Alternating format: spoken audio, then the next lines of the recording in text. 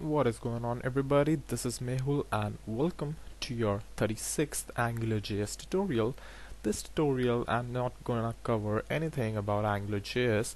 Instead, I'm gonna show you my website, this codedamn.com, which is this channel's official website, and I have been working past 4 or 5 months on this website whenever I get free time, because managing this channel and creating a website from scratch up is kinda time consuming. I wouldn't say it's difficult, but it's kinda time consuming.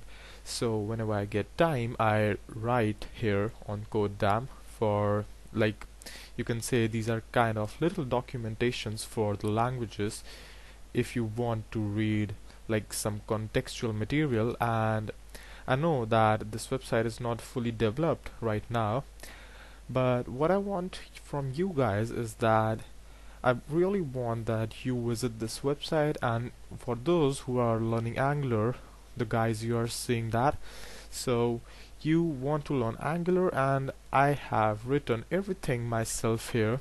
So I have written, like, I guess 7 to 8 pages for now, but all of this stuff, each and every line has been written by me, and I have been doing this from like 2 to 3 months for Angular. Not really 2 to 3 months, I guess it's a month or so.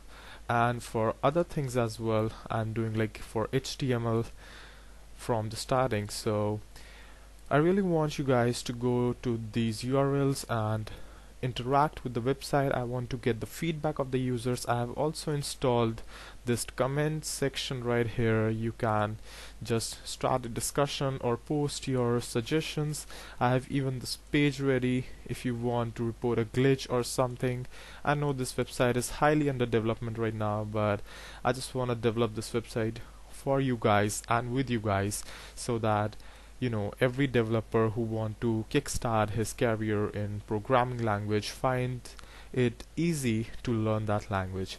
So you can just go ahead and read all of these. I have written these all myself, so I just made sure that this text isn't boring to read, and I have included my silly jokes as well sometimes in between. So yeah, so that's pretty much it. And one last thing I'm going to show you is that you can use this editor as well, this CodeDamn editor, which you see right here, and you can edit the code live and you can see the changes here.